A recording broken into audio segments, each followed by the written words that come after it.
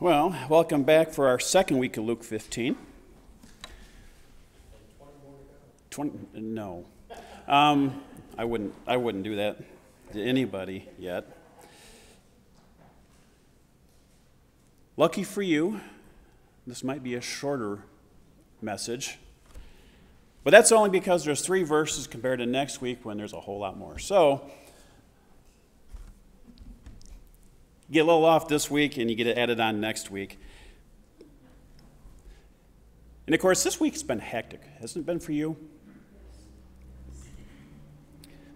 So much so, and Judy will like this one. Because I was so busy yesterday and all this week with training and stuff. And I knew I'd be up late working on a message. I had 4 bottles of Mountain Dew. Starting after I got off work. This morning I'm a little jiffy. So what may be a longer message than what I thought might be a whole lot shorter. So we'll have to see how that goes. And luckily, so far I haven't heard any grumbling about a series in Luke. So you might just have to listen to me, next week and be done. But I do hold the right that if I hear grumbling that I extend it a week. So, and of course, the whole thing that started Jesus giving these 3 parables was because the tax collectors and the sinners were coming to listen to Jesus, and the scribes and Pharisees were sitting there complaining and grumbling about it. Kind of how when you're 22 weeks into Ecclesiastes. Now, who remembers the classification that the Pharisees gave to these people that didn't keep the law as they wrote it? Am I going to have to give that message again? The people of the land. Remember those people from last week? The Pharisees would not be caught with them for any reason whatsoever. Not even to do business unless there was absolutely no choice. And with Jesus being a teacher and hanging around and teaching those type of people, like us, it was just unheard of and a very terrible thing. And so they were grumbling and they were complaining. And so, to keep on with our recap, last week we looked at the shepherd's compassion. First was for the lost sheep. We learned the word lost used here is the same as in John 3:16, meaning perish. So this lost sheep, or us in this parable, we're going to die if the shepherd did not find it. 2, his compassion was for a loved sheep. The lost sheep may have wandered away from the shepherd, but it was still precious to him. God loved us so much, the great shepherd Jesus came to gather up the lost sheep. And 3rd, the shepherd's compassion was for a lone sheep. Another shepherd may have counted the personal cost and decided to let that one sheep go and be lost forever. But the great shepherd counts even one sheep as precious and worth going for. And then we looked at the shepherd's commitment, the sacrificial commitment. For the shepherd, the search was dangerous, and death was always a possibility. And as we discussed, for Jesus, death was an absolute certainty. Jesus said in John 10:11, "I am the good shepherd. The good shepherd lays down his life for the sheep." And the second commitment was a successful commitment. The shepherd was committed to finding that sheep until it was found. And then we looked at the shepherd's conquest. First, it involves the rescue. The sheep had been found and brought out of danger, just as Jesus has delivered us from the penalty of our sins. The second conquest involves rest. After the sheep is saved, it finds itself resting upon the strong shoulders of the shepherd. Matthew 11:28, come to me, all who labor are and heavy laden, I will give you rest. What better feeling than resting upon his shoulders? And the third conquest is it involves rejoicing. Many of the flocks were owned by the villages. So when a lost sheep was found, the entire village celebrated. Much like God and all those in heaven celebrate when one of God's lost are found and brought home. For this morning, we're going to look at the next parable that Jesus was giving, Luke 15, 8 through 10. Or what woman, having 10 silver coins, if she loses one coin, does not light a lamp and sweep the house and seek diligently until she finds that coin? And when she has found it, she calls together her friends and neighbors, saying, rejoice with me, for I have found the coin that I had lost. Just so I tell you, there is a joy before the angels of God over one sinner who repents. So the first thing this morning is we're going to talk about that coin. The missing coin. Now, the coin in question in this parable was probably a silver drachma. And it would not be difficult to lose a coin in a Palestinian peasant's house. And it might take a long search to find it. The houses were very dark, for they were lit by only one little circular window, not much more than about 18 inches across. And that's if you're lucky, because most of the homes had no window.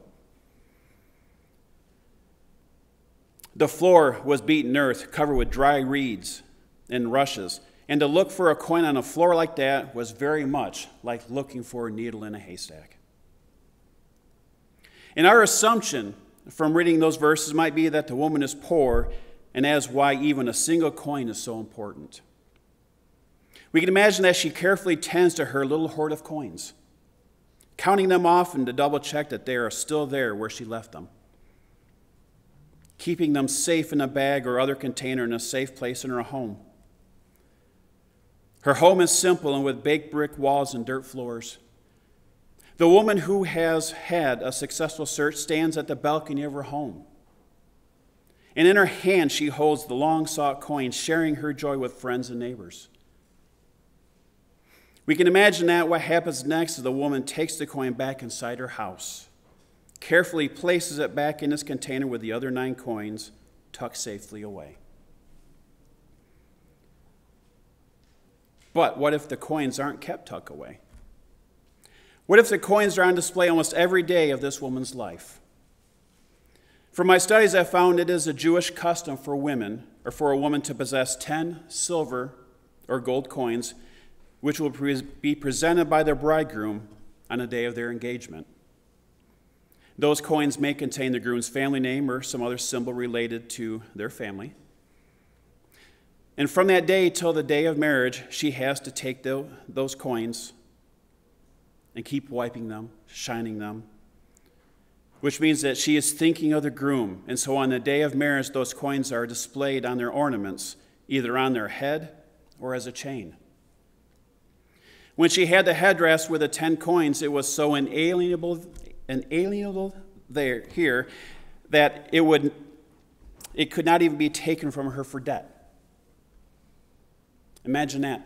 Your family owes so much in debt, but they can't touch that because of the symbol of it.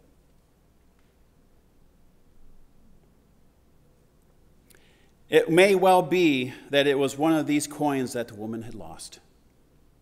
And so she searched for it as any woman would search if she lost her marriage ring.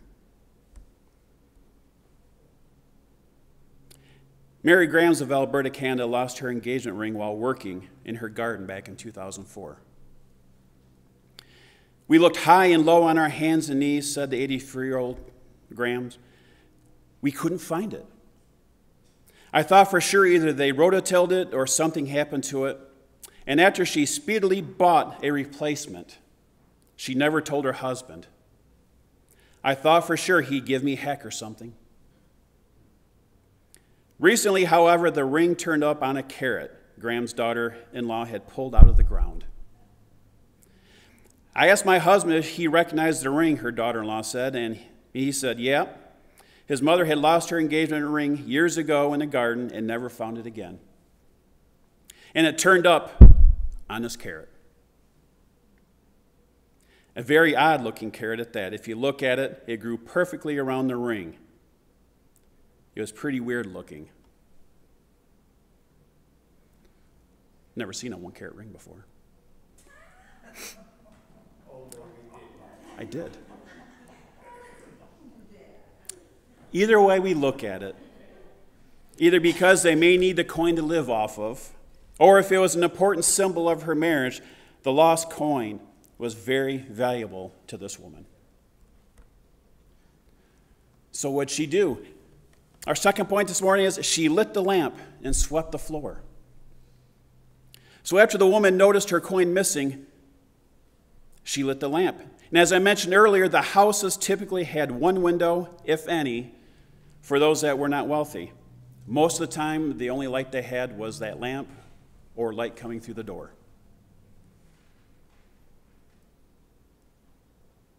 And how could she look for that silver coin with such little light? Some of you might have heard about the man looking for some lost money under the street lamp at night. A policeman started helping him look. After a few moments, the policeman asked the man, exactly where did you lose the money? The man replied, I lost it halfway down the block. The policeman replied, then why are you searching here? The man said, because the light is so much better. It does help to have light when you're looking for something, doesn't it? Before Jesus finds us, we are lost in the darkness of sin.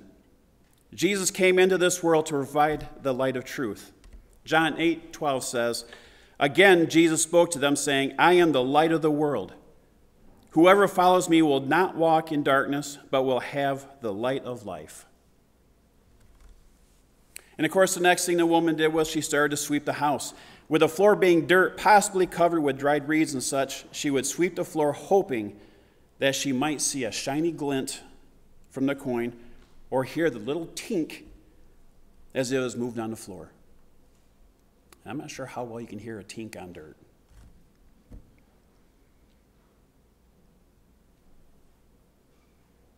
Number 3, she was searching for it diligently.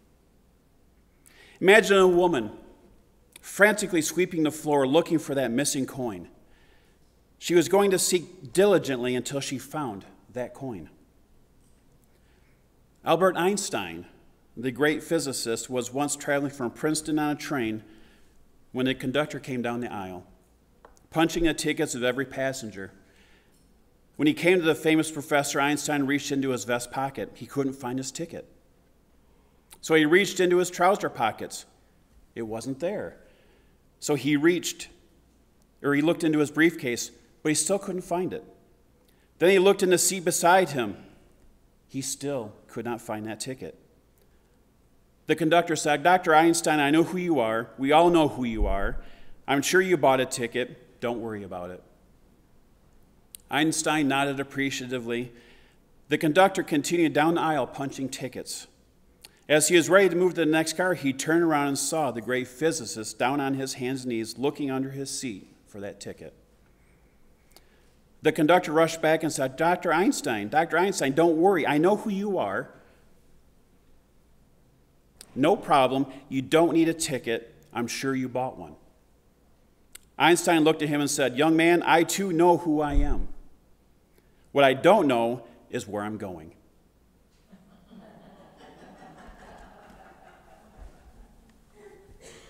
Don't worry, I'm here next week too.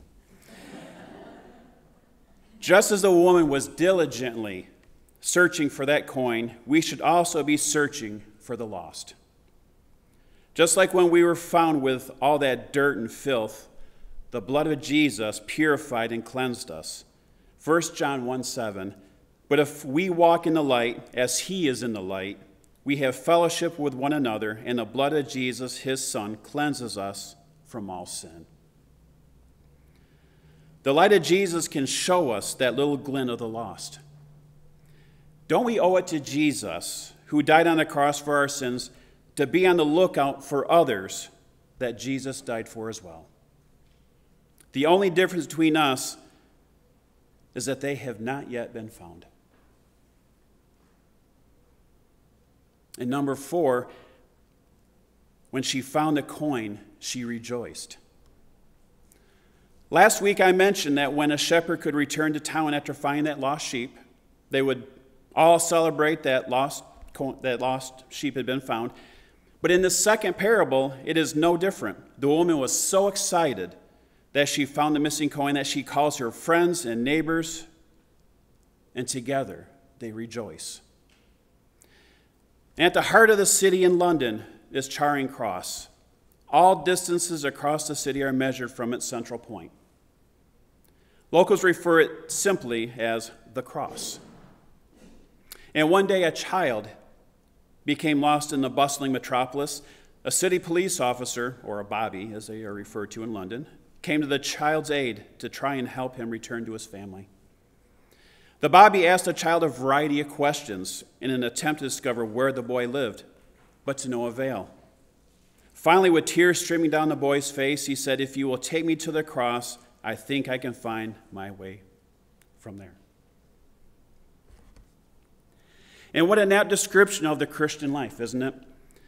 The cross is both the starting place of our new life in Christ, but also the place we must return to time and time again to keep our bearings in life.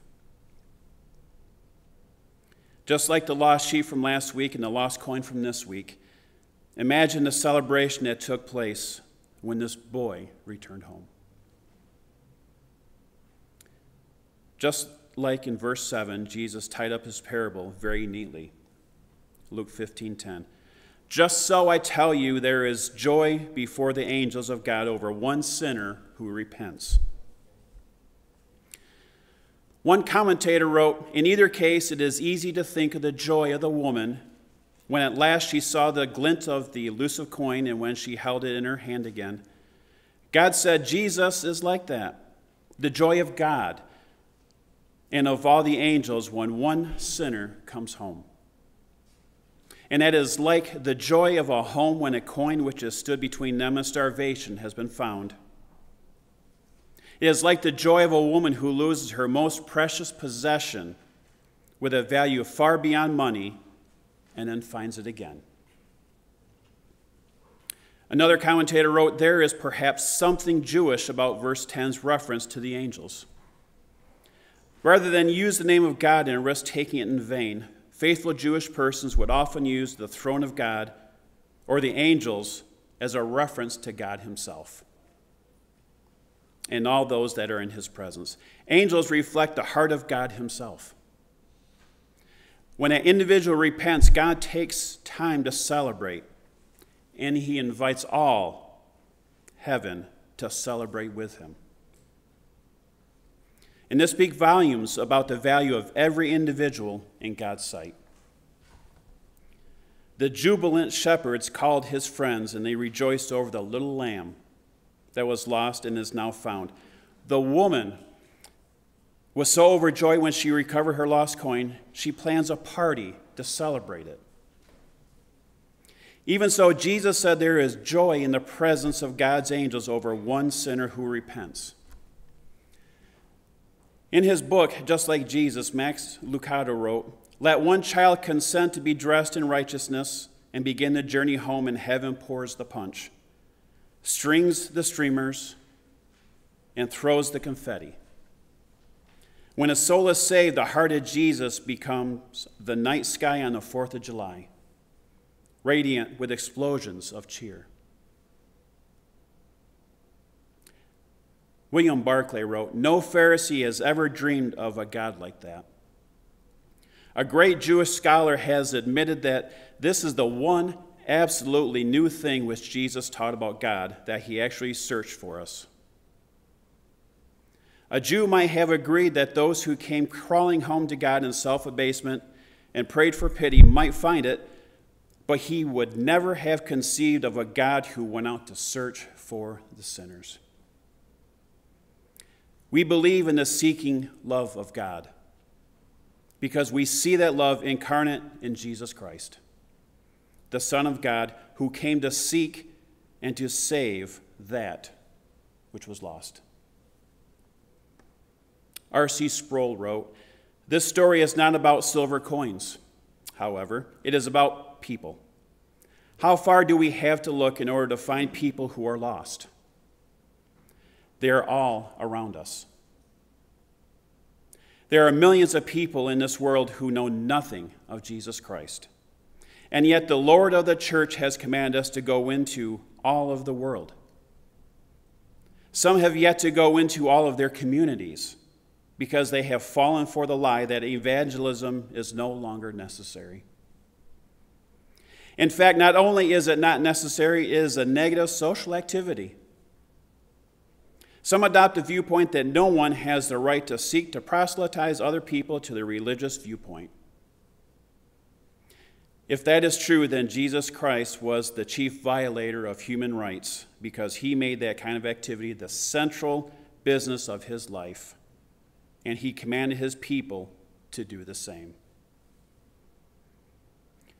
When God commands us to preach the gospel and refuse to do it or demean the vocation, we are being arrogant to the extreme. To deny the validity of evangelism, as some within the Christian church do, is treason. It is the mandate of Christ, and it is for the example of Christ to seek and to save the lost. For when even one is redeemed, the angels rejoice.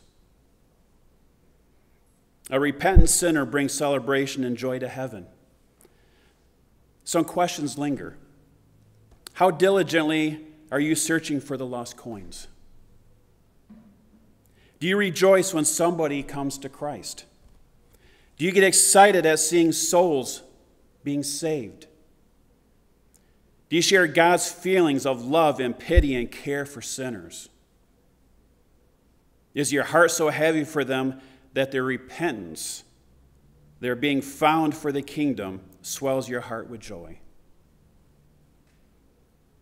The way the woman searched for the lost coin and found it by lighting a candle begs to ask, is your candle burned out, or are you using your light to lead others to salvation?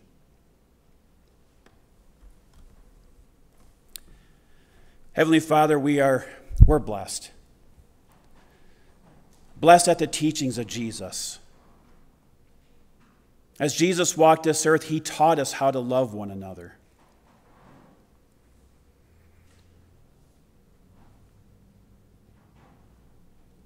He walked with the sinners. He walked with the people that were looked down upon because of their status. He walked with them because no matter what, he loved them for who they were. And he taught them. And we're even more blessed because he took their sins upon himself and felt the wrath of a just God.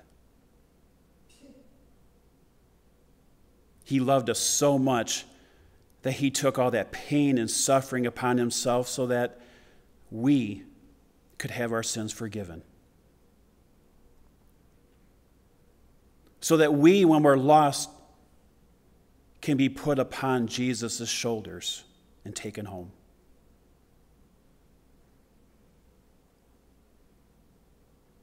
He died on that cross so that when one accepts Jesus as their Lord and Savior, all of the heavens rejoice.